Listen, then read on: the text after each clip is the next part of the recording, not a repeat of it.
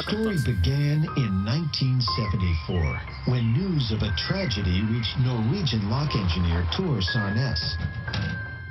His favorite American singer, Connie Francis, had been attacked by an intruder in her hotel room. Tor couldn't believe that this had happened. He resolved there and then to invent a door opening system that would provide a unique key for every hotel guest. His invention was VingCard, and it changed the whole lock industry. For decades to come, hotel guests all over the world could finally feel safe and secure when they arrived at their destinations. VingCard L-Safe has been an industry pioneer and world-leading brand for 40 years.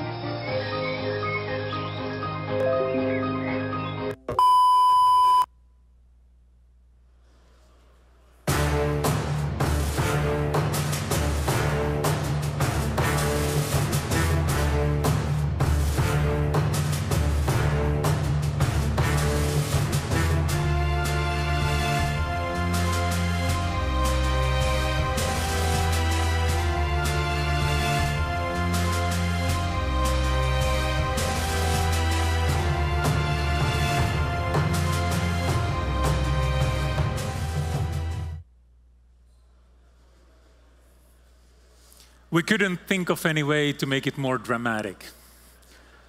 The impact was more than 150 countries, more than 40,000 facilities, and millions of doors. Or if you're more of a visual type, we cannot name the brands that were impacted by this, but if you go to Assa Abloy's website, you will see these names there as their reference. Or, if you would like to have more pretty pictures, these type of cards or locking systems are being used in these type of facilities. So places like this, and ships like this, or this. Hello, we are the Penn and Teller of InfoSec, except that we are not rich, famous, funny, and the shorter guy talks. Right, Timo? So moving on. So we both work for F-Secure Cyber Consultancy, and that's about everything I'm going to say about that. The story goes back to 2003, when we were visiting a hacker conference in Berlin, Germany. And once we got back to our hotel room, our friend's laptop had been stolen.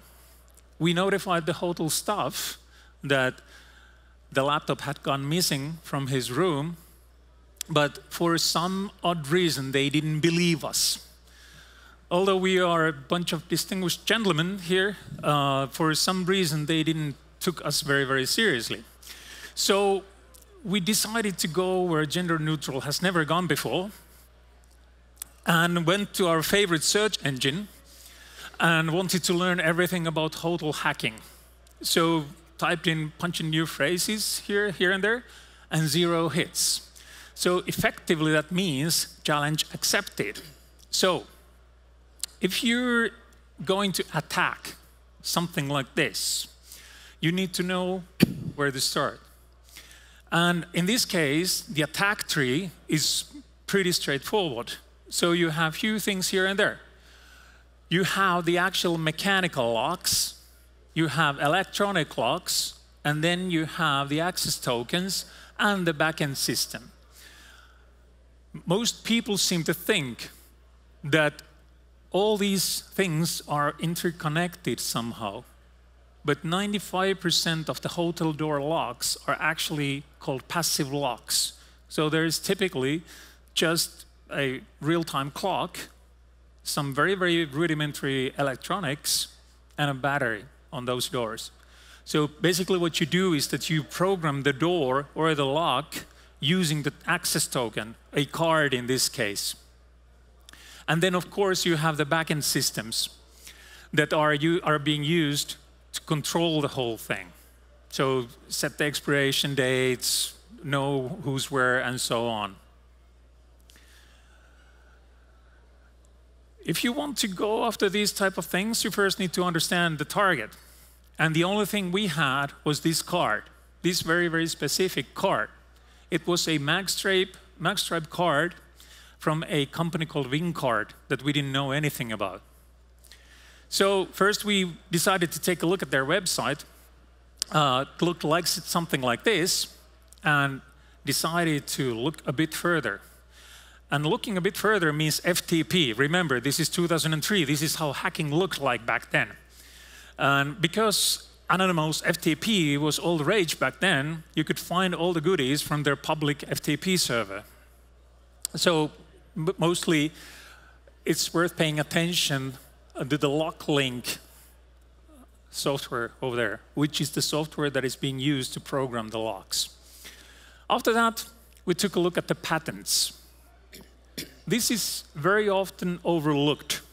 So especially if you're looking at older technology, the patents contain tons of useful information. Nowadays, patents are much more vague, but back in the day, they used to contain a lot of good stuff, including, and not limited to, schematics, data structures, like very, very specific data structures, and golden nuggets like this. So how many of you knew that that magstripe card that you've been using is actually read once you take it out of the lock? It's 5 times more accurate, and this whole system is patented because it's obviously something super groundbreaking. So we have split this presentation into 4 parts, and Timo will now go through the first ones. The first thing that we tried was bypassing the mechanical lock without leaving any visible marks. The last part is important, without leaving visible marks.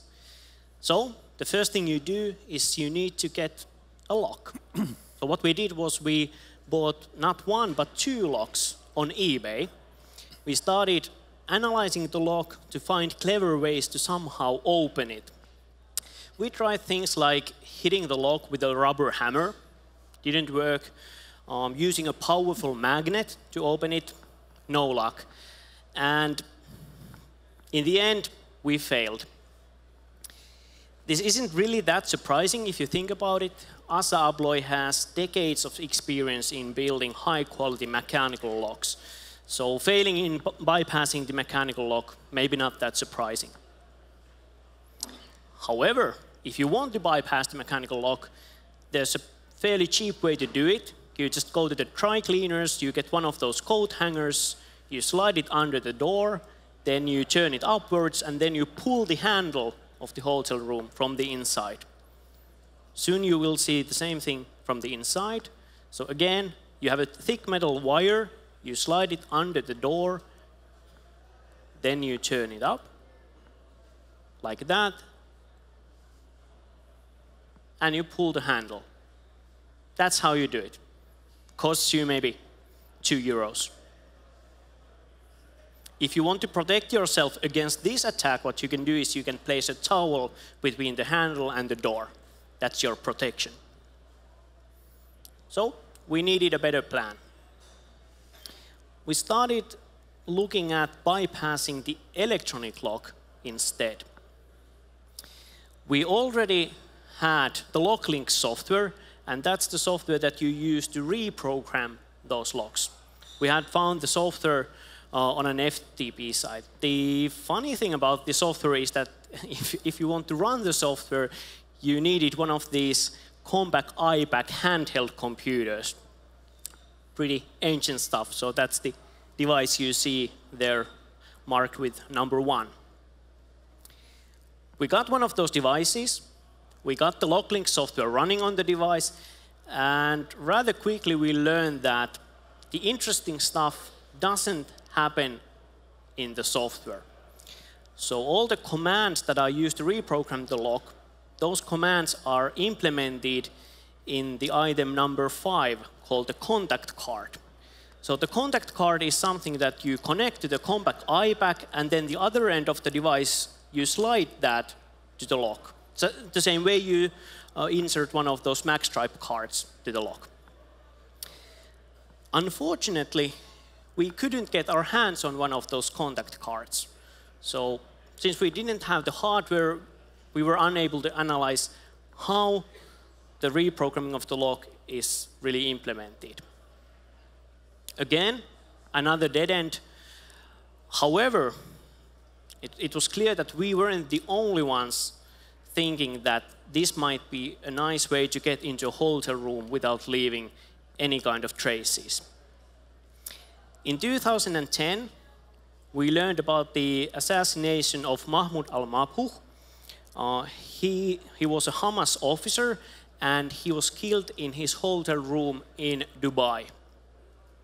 And according to the report by the Dubai police, he was murdered by Mossad, and the way Mossad got into the hotel room was using that same WinCard LockLink software to reprogram the lock.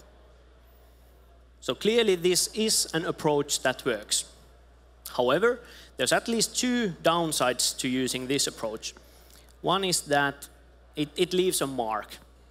If you read the logs from the lock, you can see that the lock was reprogrammed. The second thing is that if you want to access multiple hotel rooms, you need to reprogram each and every lock. So not that scalable. And we decided that we need a more elegant plan than what the Mossad had. So what is left is the access tokens. So we came up with the cunning plan. So first we were going to be needing to understand how magstripe works. So magnetic stripe card, very, very common. You know, it typically has 3 tracks. The tracks are pretty well documented. They are standardized. Unfortunately, there is the common structure that there is a start sentinel, and then there is some data, and end sentinel, and LRC, which is kind of a checksum. Super simple stuff.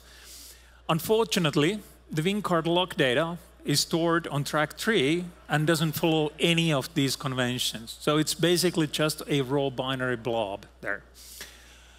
Once we knew that, okay, this is how magstripe works, we wanted to get our hands to an encoder-decoder. So this is a piece of equipment that is being used to read and write magnetic data on the cards.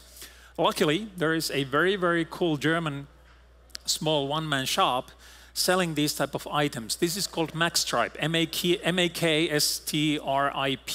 And that beauty is capable of writing raw data, also reading raw data. And this is how it looks like. It comes with this software, and on the upper right-hand side, you can see the swipe speed that was being used to read the data. Here you can see the modulation. You can zoom in if you want to, which might come handy, because I'm not going to say that anybody's using this, but for example, Finavia is using this at their parking garage doors. So if you want to park your car for free and copy those cards, so I'm not saying this, but it might be the case. And here you can see if the track data has been used more than once. So this card has been used at least twice. And you see some additional information over here as well. All this information is relevant, especially the modulation, because like I mentioned, some of the cards use that as a copy protection scheme. And pretty much all the other encoders, decoders out there are doing the encoding, decoding process on the hardware. So you cannot impact it, you can't affect it. So this is what you want to have. Then we needed cards. We needed lots of cards, like thousands of cards. And literally thousands of cards, because you want to have as many cards as you want, because the plan was to take a copy of all those cards and look at those cards and maybe do some statistical analysis or something with those cards, and this is what we got. Well, we did try hard. And there is some things that you can deduce from this, but it doesn't really work. This might sound stupid, but it has been a solid approach. Many of the other hotel locking systems can be actually they're vulnerable to this type of analysis. So we didn't exactly succeed. So at this point, we just needed a plan. It doesn't have to be elegant anymore.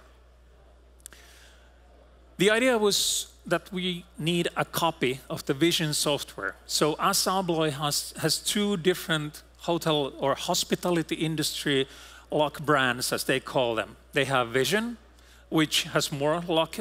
It's an older system. It has more locking systems out there in the world, on the wild. And then there's a Vision line, which is a bit newer system that we have not looked at.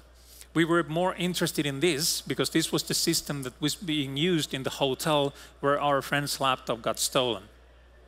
So we wanted to get a copy of the Vision software. Luckily, there's internet. So you just do some mad Googling and you find the installation package, the full CD. And then you just reverse engineer this stuff and you come up with clever techniques and end up being a disobey, right? Well, it turns out that in order to understand how this works, you have to read product manuals. These things are very, very complicated. Actually, to be precise, you have to read more than 500 pages of product manuals. And once you're done with that, you really don't know where you are. So you have to document that. So we ended up drawing a mind map. When we showed this to the Assa Abloy guys, they told us that we actually have a better documentation of their system than they do. Each one of these nodes can be opened. So you can take a look at all the use cases, all the different things that goes with the licensing information. If you click on any of the nodes, you will have more information about that specific node. So this was a combination of reading the manuals and going through the reverse code. Here you can see more information about the potential targets that we might be interested in. Here are all the different configuration states that the thing can be set to. And all of these are documented. So you kind of get the idea. At this point, we needed to build a hotel. And because we didn't have a time for it, so we decided to build a lab. So instead of building a hotel, we ended up looking like this. So we went into a hotel room and built our lab there, just to get more feeling into it. Unfortunately, it turns out that these encoder-decoders are super, super sketchy. So if you swipe the same card twice, you will get different results. And if you're researching something, that's not exactly where you want to be. So instead, we would have needed this piece of hardware. Unfortunately, it costs thousands of euros and is very, very difficult to get. We did try, we failed. So that was not an option either. So we decided to go after the RFID because this thing costs about 60 euros and you can get them pretty much anywhere. At this point, we had a bit of an issue. None of the manuals actually mention that which hardware is compatible with the Vision software. So we were pretty sure that this hardware would work, and after 20 hours, we actually learned that if you rerun the installer, it actually works. And we finally had our setup up and running. We felt really uber at this point. Yes, you can do your own cards at this point, so you can have your own demo hotel, and you can issue cards for different rooms. And there you can see that, okay, if you verify a card against the reader, you'll see that, okay, this is a valid card. It will also tell you that if it's a valid card, but not for your facility. And see something interesting there. It says that it's a Vision demo hotel.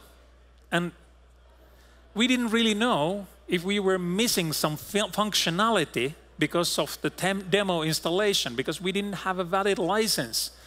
And one of the cool things that you can learn when you're reading manuals is that you learn how to configure these things.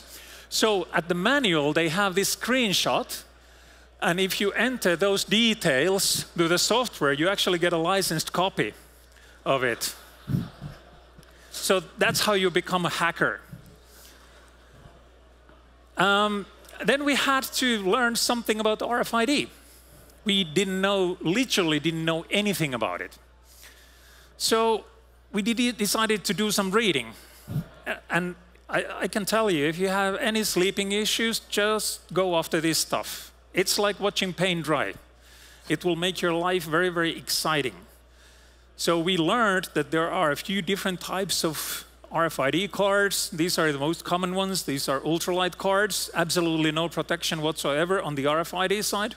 Then you have ultralight EV1, which is basically the same thing with an added spice. It has a thing called shared secret, and so far we have not really understood, well, actually we know that it has nothing to do with security, because if you're just sniffing the traffic between the lock and the access token, you will see the shared secret. So it's not really that secret.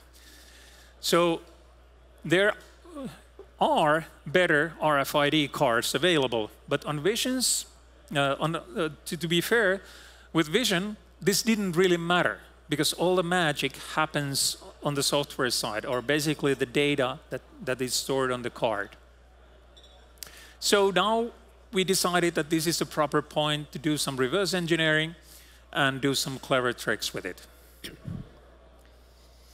Before we go into the details, I need to say that we cannot disclose all the details. If we would tell you exactly how the attack works, that would put innocent people in danger. So instead of going to Central America and have mojitos with John McAfee, we decided to do the responsible thing.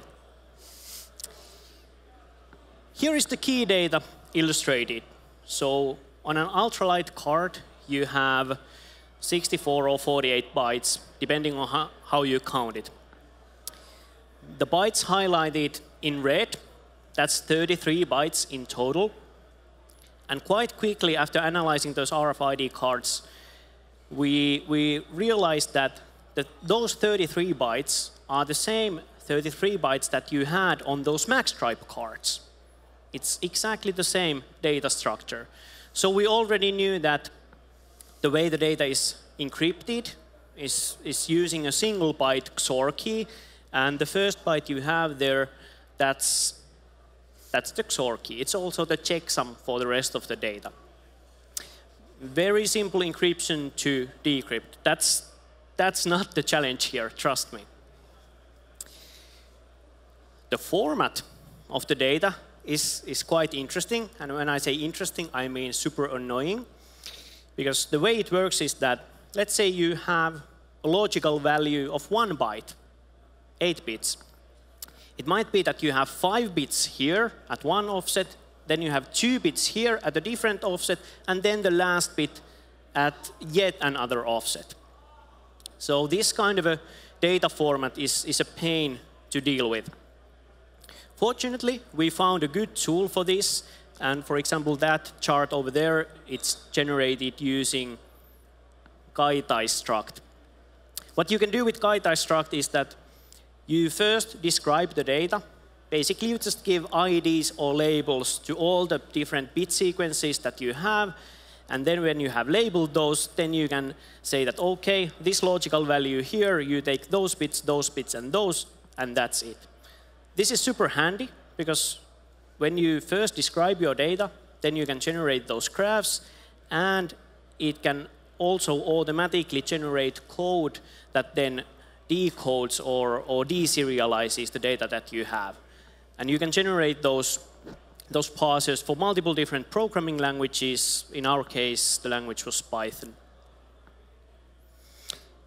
Now that we have a working lab environment, finally, immediately after 20 hours, the quest for the master key begins. The obvious thing to do, I think, is that when you have the lab environment, you first generate the master key in your own lab environment. And then what you do is you update the facility code in that master key to match the facility code of a real hotel. So the facility code is simply a number that more or less uniquely identifies that facility or hotel. This would have been too easy. I mean, changing just one value, no. We couldn't generate a working master key for a real hotel like this. Instead, we decided to try something more simple, just cloning a hotel key. So we took a normal hotel key, we read the data from the card using that OmniKey RFID reader we showed earlier, and then we wrote the same data back to another normal RFID tag. And it didn't work. Come on, we copied those bytes exactly, and it didn't work. The trick here is that we used those normal ultralight cards. We didn't use the Chinese version where you can actually control the unique ID that's like in the first 7 or 8 bytes of the data. If you use a Chinese card, yeah, then you can do the cloning. But if you cannot control the RFID UID, then you need to be able to understand the data structure better. So we went back to the drawing board, and in our case, drawing board is IDAPRO and Immunity Debugger. We did some more reverse engineering, and we learned that the last 4 bytes that you have on the hotel key card, those are a kind of a checksum. And the checksum is calculated from 2 pieces of data. One is the facility code, and one is the unique identifier of that RFID card. Once we learned how that algorithm works, then we were able to clone those cards to these regular MyFair Ultralight cards. The next thing we wanted to do was, instead of creating a physical copy, instead of writing it to a physical tag, we wanted to be able to simulate those keys. And for that purpose, we used the Proxmark 3 hardware. Again, this should have been easy, because Proxmark already supports simulating RFID cards. It even supports simulating ultralight cards. And it failed. I mean, this was pretty devastating. I mean, Proxmark has been around for years. And when you realize that it doesn't do the stuff that it's supposed to do, and this isn't even magic, this is a fairly simple use case. Yeah, it wasn't exactly motivating to learn that the tooling fails at something as simple as this. However, we knew that we need to get the simulation working, so the only option was to start troubleshooting what's wrong. So we did some troubleshooting. One of the things that we did was we used the original key card, and then we sniffed the traffic with Proxmark, recorded all the traffic between the lock and the key, and then we simulated the key, again recorded all the radio traffic, and then we compared those 2 versions, so the simulated and the original key, and the bytes were identical. Exactly the same bytes were sent between the lock and the key, and still one works and the other doesn't. And this was like, yeah.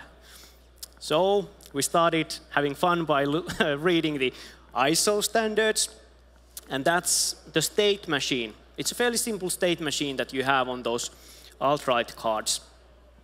And before you get to the interesting stuff, so reading data from the card and writing data to the card, you first need to complete a handshake. It's called the anti-collision protocol. What the anti-collision simply means is that if you have a reader, and then if you have multiple different RFID tags within the radio field, the anti-collision protocol is used by the reader to select that what are the tags that it talks to. Basically, it says that, okay, who's out there? Then all the tags say that, hey, I'm here. And then it says, okay, now you can talk. The rest of you shut up, and then it talks to those tags one by one. That's the anti-collision protocol simplified. What we learned was that where this thing fails is during that simple anti-collision protocol. So you can think of it as failing a handshake. So that's not a good start. So we started reading the next ISO standard, which is 1 layer below in the protocol stack. That's on the radio layer. and I don't know anything about signal processing or anything.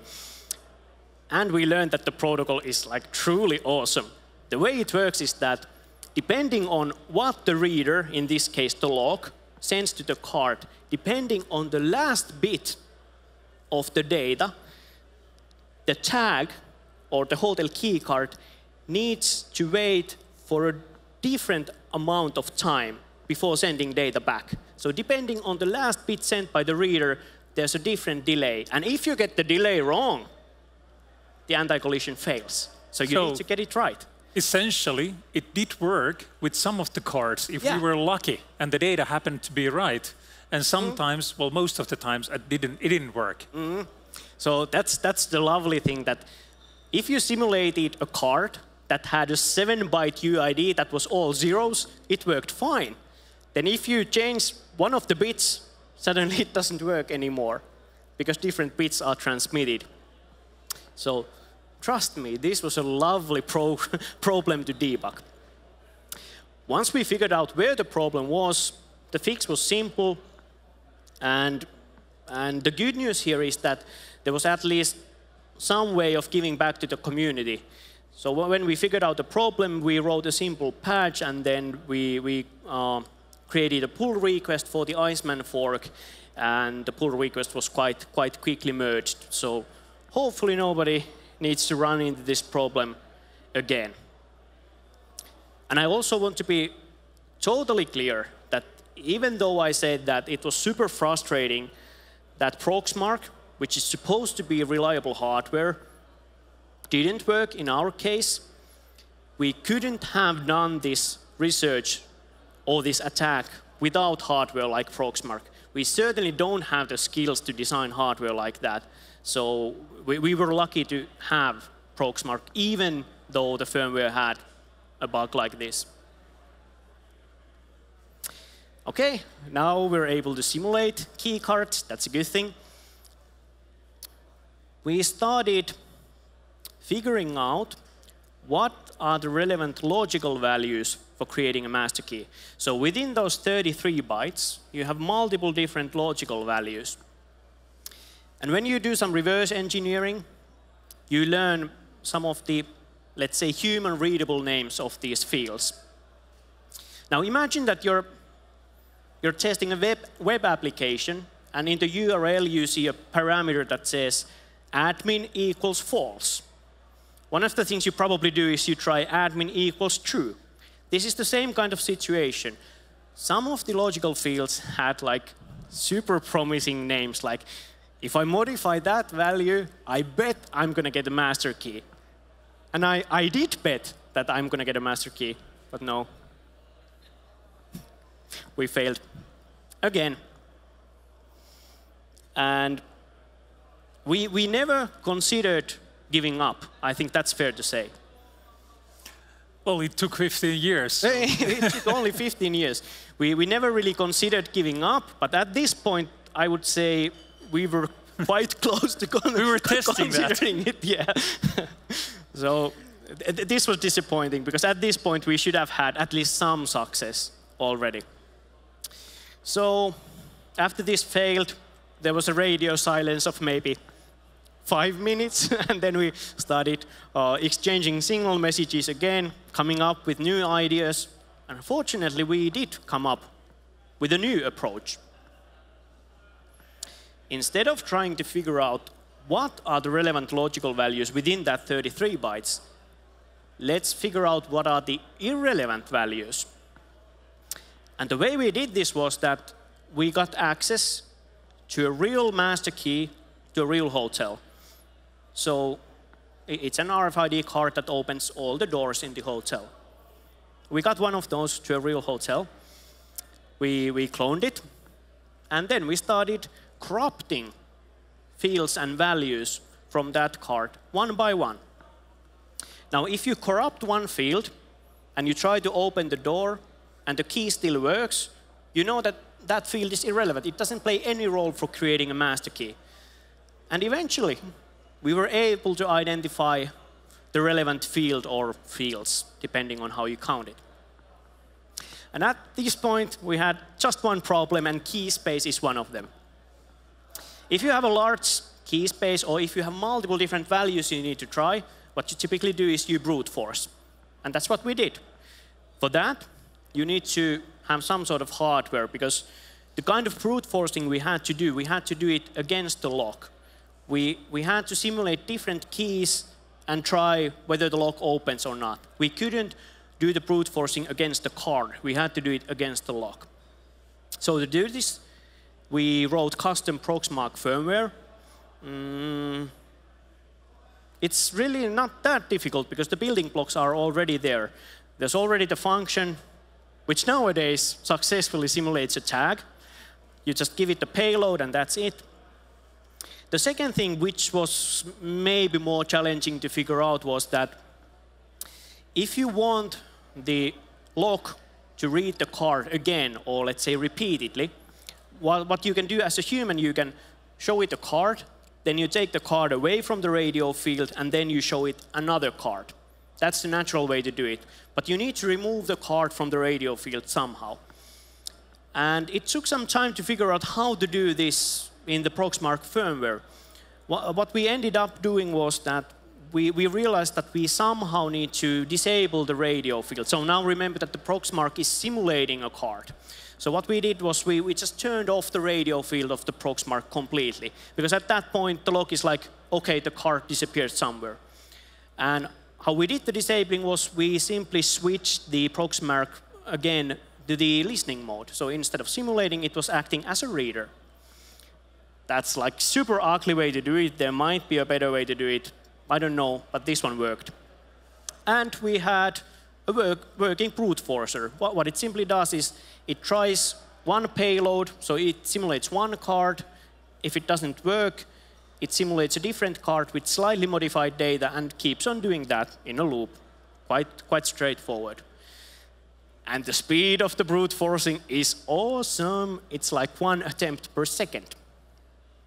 So what does it mean in practice? In practice, it means that if you have that one relevant field, and if the length of the field is 4 bits, it takes you 16 seconds, which is not bad.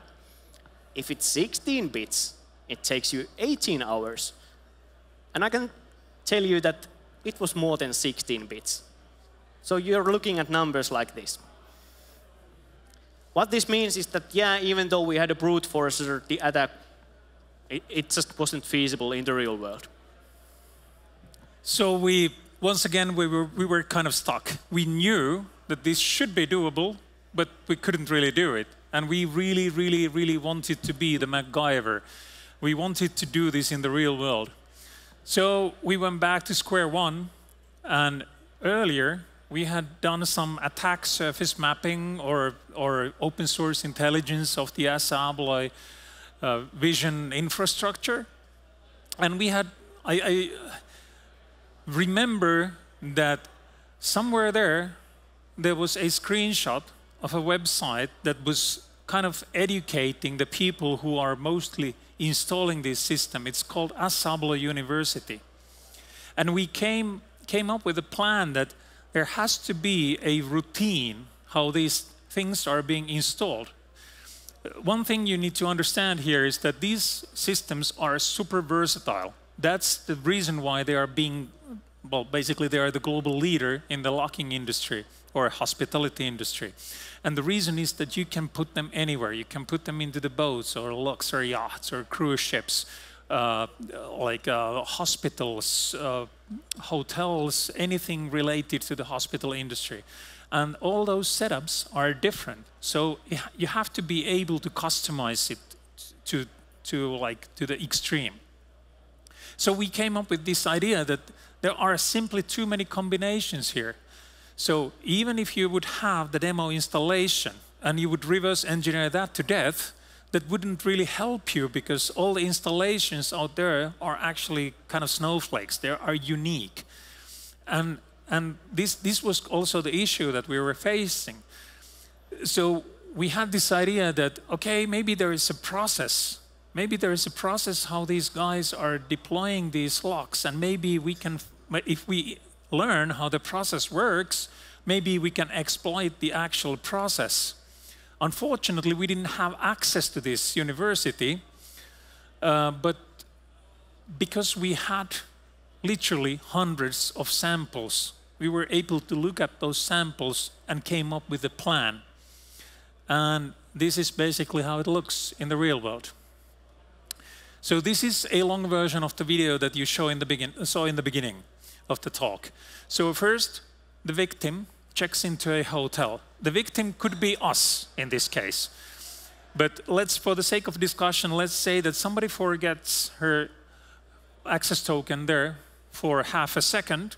We clone it, and then we find either one or multiple locks. And we iterate the values against the lock so long that the light turns green. And then we can go to an elevator, and like you can see, the buttons don't stick. But if we show our card, you can get to all the floors, whereas a regular key would only give you access to one floor. That's how we knew that basically what we have is a master key and allows us to go to each and every door on that building. And we were able to do it without breaking the law. Because as far as we know, there is no law for banning us playing with the buttons on the elevator. So the title of the talk is Ghost in the Locks. And now we would like to explain what we mean by that. So a successful attack requires a token. And this can be any token from that facility. So it can be an expired one, it can be a current one, it can be to the garage door, to the gym. You just need to have a token. Basically, the only information we need there is the piece of information that identifies the facility. And then we need a lock, so we can test our newly created key space items against a valid lock. And then we are claiming that we will become a ghost. So let's talk about those locks. We can test these, the Proxmark attack toolkit that we have. We can test it against a single lock, but we could also distribute it to a number of locks. So we can make a single attempt against any given lock on that floor, for example, or on that facility. And there is an audit trail. If you take a look at the documentation, it says that the high-end version of this, there are multiple versions of these locks, electronic locks as well, but the high-end version, the most elegant one, is able to store 600 events. The problem is that it also mentions the values that are being documented on the audit trail, and the only thing that attacker does not control is the timestamp. So you cannot really trust any of the things at the log of that lock. So if that wouldn't be bad enough, remember this one? This is the gear that is being used to program those locks. This is the same gear that is being used to read the logs from that system. So it's Adidas network. If you want to inspect any incidents on that facility, you need to go to each and every door and analyze those logs manually. So you need to download the logs from that specific lock that you just chose and collect them and do correlation analysis. I can tell you that even if you were brave enough to do this, it wouldn't really help, because 600 items is not a lot. And if we as an attacker control everything except the timestamp, we can make sure that even the logs that get stored somewhere, in the case of incident response assignment, we can make sure that the content is what we want there to be. For example, we could frame people. We could frame the hotel manager. We could frame the receptionist. We could do whatever we want to. And also what the video doesn't show is that not only we can generate master keys, but we can impersonate any guest at that hotel. So we can choose a specific room and make a key for that room. And it will be valid for forever. So That's effectively what we mean by being a ghost. So basically, the only thing left was pose like a boss.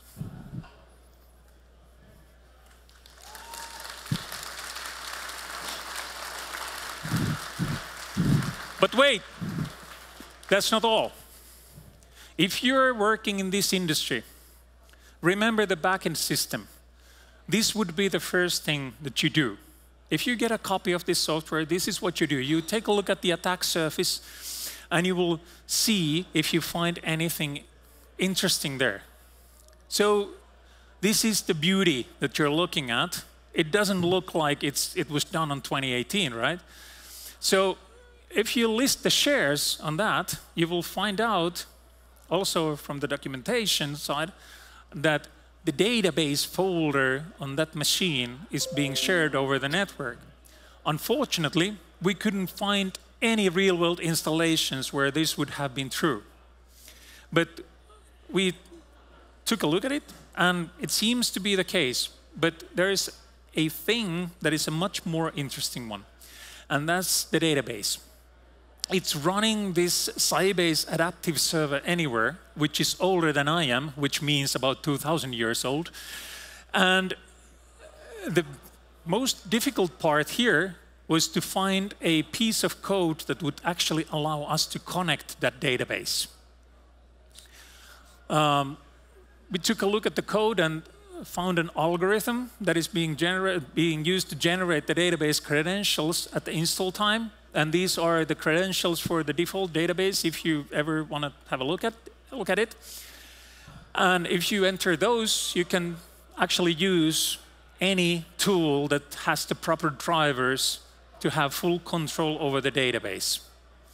So we wrote some tools for that. The first one being visualizing the whole database structure. And here you can find some really interesting stuff. You can find all the information about employees and the structure that is being used to store the data. You can find all the card user. This is basically the guest information that the system is storing. And armed with this information, we wrote a small utility that if we are just in the same network, we can dump the whole database of that facility.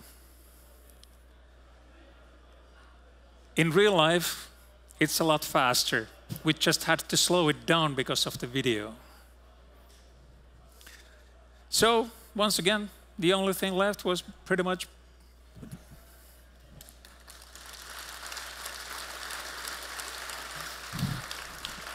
conclusions.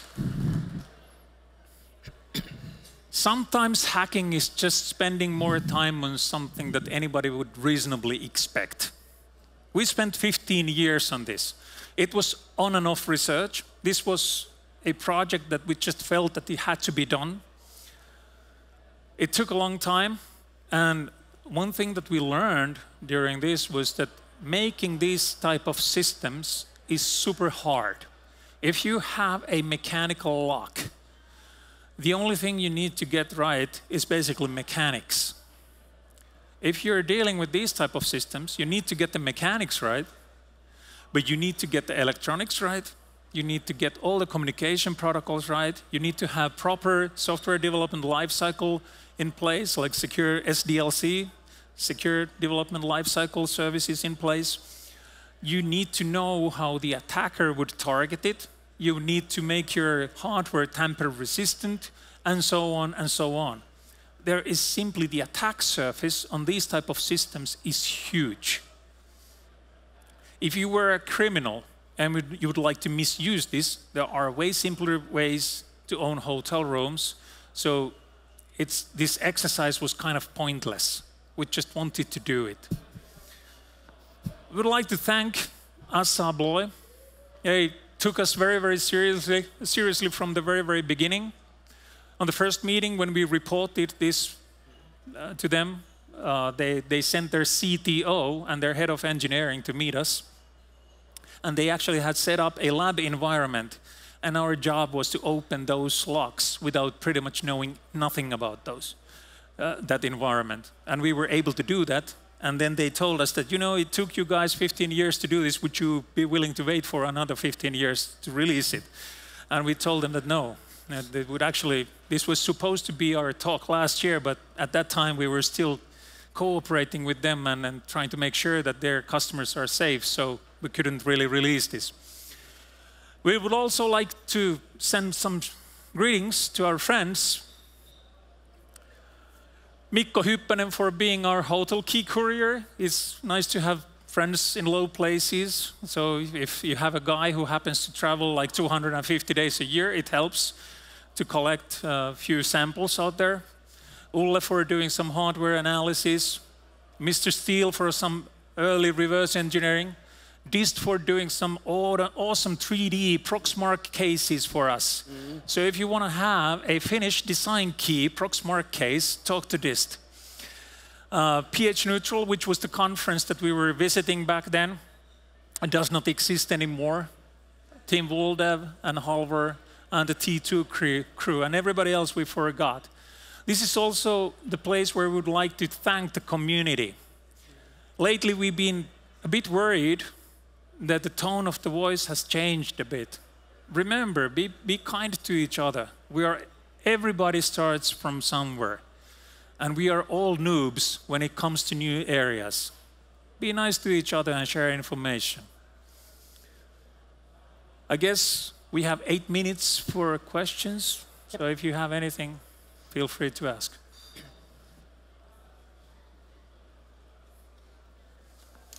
There's one.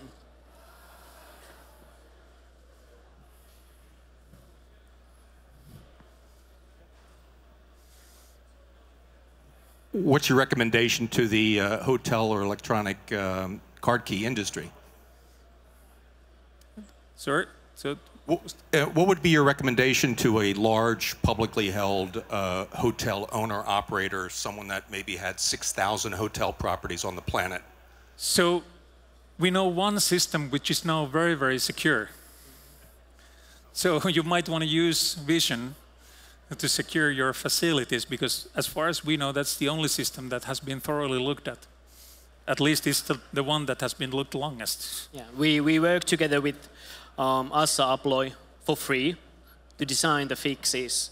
So at least we think that the fixed version of Vision is very secure. If you're running something that hasn't been assessed at any point, you probably want somebody skilled to do a proper security assessment for the system. There are systems that look really good on paper. I mean, it might have all the buzzwords, but in reality, there might be trivial ways to bypass it. That's actually a very, very valid point. So maybe it's worth pointing out that on paper, this system looks really good. It would be easy to make fun of Assa Abloy here, but the truth is that those guys were actually way ahead in their game. So this was more like subtle things here and there and combining them into an exploit chain that made the attack possible. All right, so in the model where the doors or the locks don't actually talk to any central server, how did the doors or locks trust, or how do they know that it's even a valid key? Is there a public key thing, or is it just symmetric key? So all the locks are being programmed with the access token that they give you. So with, for example, RFID card, the reception, so basically the only thing that the lock has is a real-time clock and a rudimentary data storage. So once they write the information to your RFID card, when you first time show it to the lock, it sees that, okay, now I have a new card here, which I have not seen before, and then it looks for some magic values there, and then it will reprogram the lock if the rules are fine, or if the magic values are fine. That's pretty much it. So there was, well, essentially a shared secret, not shared over the wire, but shared pre-shared secret, let's say that way. Was there any tamper-proofness? Yeah, that's a fair statement, yeah.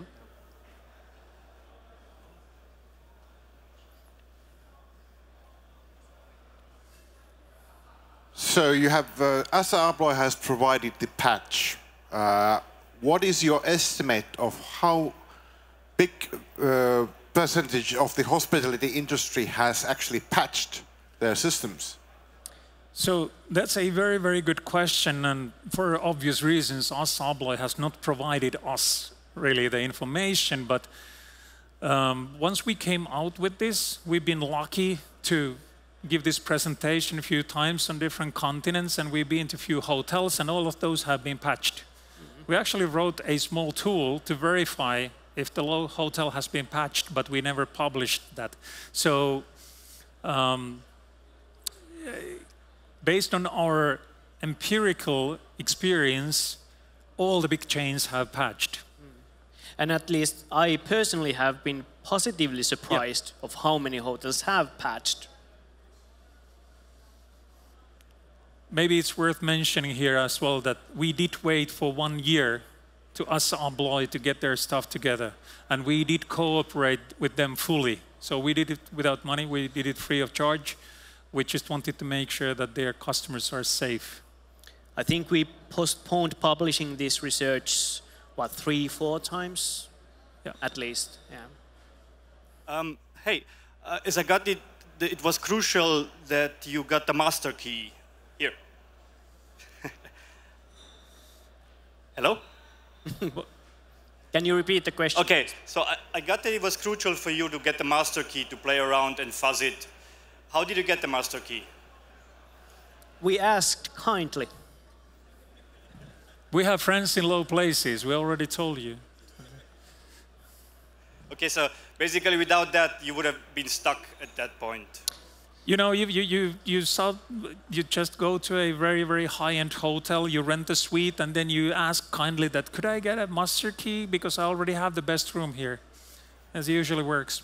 It's difficult to say what would have happened if we never got access to the real master key. That's the path that we took with this research. It would have made this more difficult. Yeah. Like mentioned earlier, reverse engineering just the software side, even if you would reverse engineer it fully, and it's huge, there is lots of reversing there, it wouldn't really get you to the end game, because you need to have access to at least few real-world installations, so you will see how the thing works on the wild. Yeah. But if you didn't get it from the presentation yet, I think it's fair to say that we are too stupid to not give up. So we would have kept going. We would have found another way to do it. Yeah. Yeah.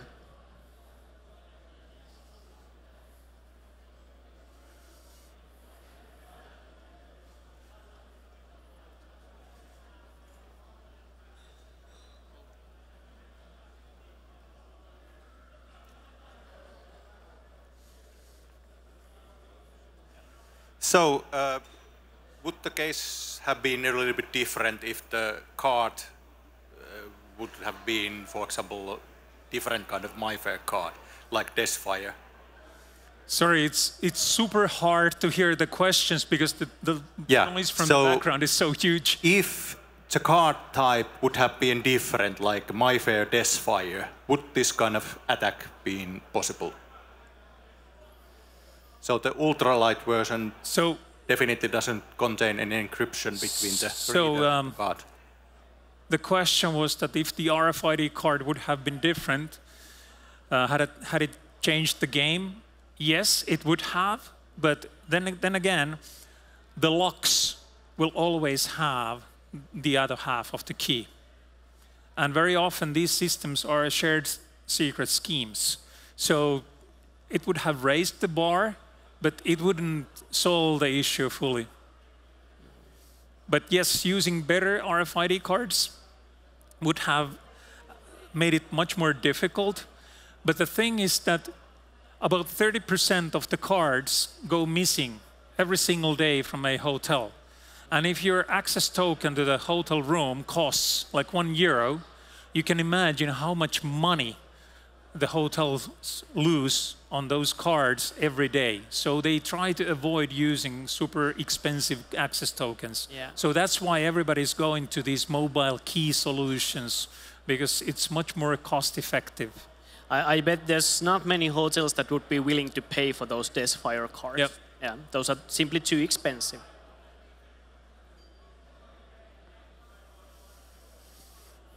Okay, I guess we're out of time. Yep. Thank you all.